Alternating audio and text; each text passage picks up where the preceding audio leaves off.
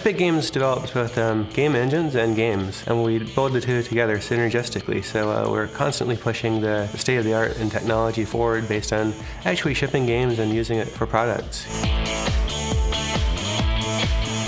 Epic and NVIDIA have been working together for years, probably more than a decade now. We love those guys, and we have people there virtually every day on site. And out of that partnership, we've created a huge amount of base technology, which is advanced game development. The Samaritan demo, the Elemental demo, the Infiltrator demo, it all arose from collaboration between NVIDIA and Epic.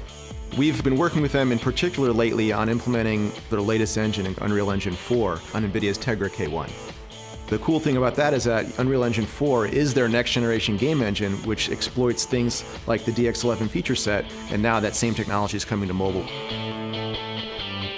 So, Tegra K1 is our latest SoC, or system on a chip, and the most exciting thing about that is that it integrates Kepler, our latest GeForce GPU architecture. It's capable of DX11 class features or OpenGL 4.4, things like tessellation and compute shaders. The great thing about full OpenGL on mobile hardware is that we can take absolutely anything that runs on PC or high-end console and run it on the Tegra hardware. From here onward, I think we're going to see the performance and feature gap between mobile and PC and high-end gaming continue to narrow to the point where the differences between the platforms really blur.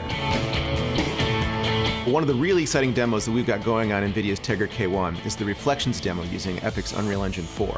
It does things like real-time reflections, specular highlights, shadows.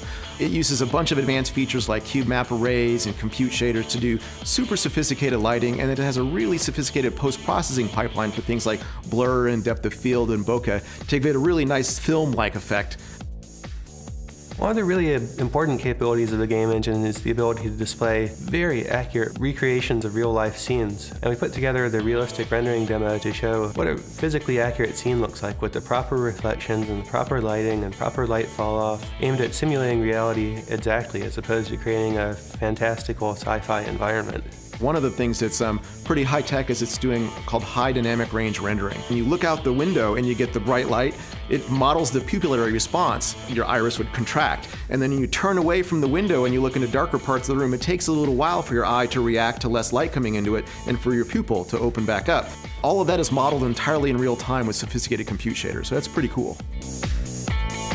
NVIDIA has done a really amazing job with Tegra K1, both with the hardware and with the software stack on top of it. I didn't think that we would be at this level on mobile for another 3 or 4 years.